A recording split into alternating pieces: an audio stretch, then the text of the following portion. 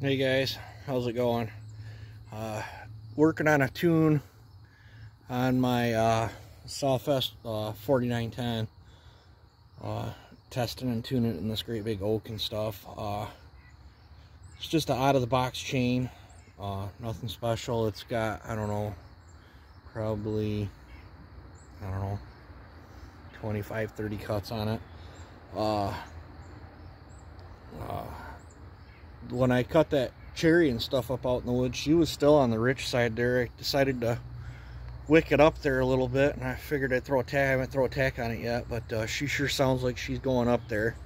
So let's tack it and see where she's at, and then I'll do a few test cuts.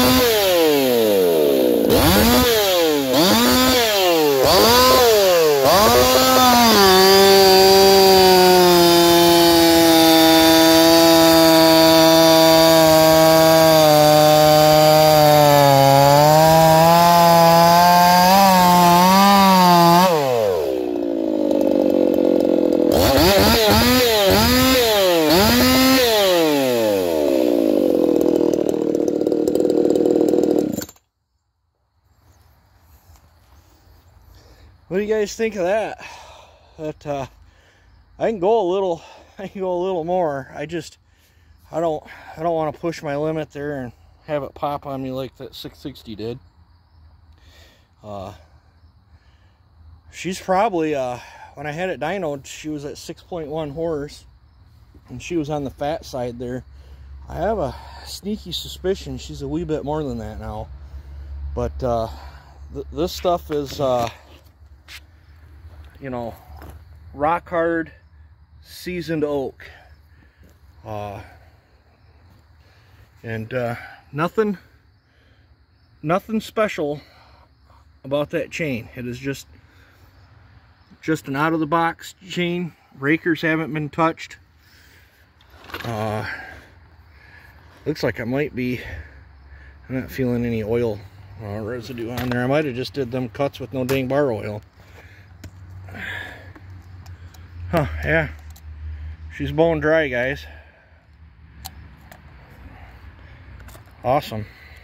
That's good on my bar. So I just did them 2 cuts. That's why that thing's so hot. Just did them 2 cuts, bone dry, no bar oil. I bet she'd pick up a little bit with some lube. So, but that is my warm firewood saw build, and this saw meets all the criteria for the firewood build. I typically don't run spark arresters in most of my firewood saws, but so yeah, there it is. What do you guys think of that baby? I don't think it's going to do real well there with me running it, that's for sure. I tend to fudge up on cookies, and my reaction time is about like a turtle, and not a snapping turtle either. more like a tortoise. So yeah, but there's that's my 50cc entry right there. And I have a done up chain where she's even more lethal.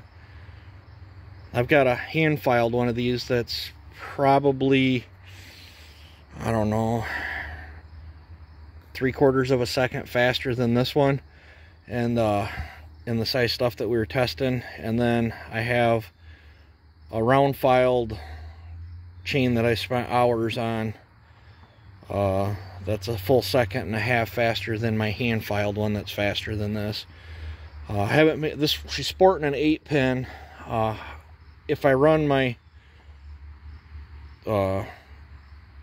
extremely round filed chain that pulls down quite a bit harder, I might actually drop this back to a 7-pin with that chain. I haven't made up my mind. I don't know if I'm gonna run that chain, or I might just run all out of the box chains on all my stuff, just to take the chain out of the equation. That way people can get an idea for the saw.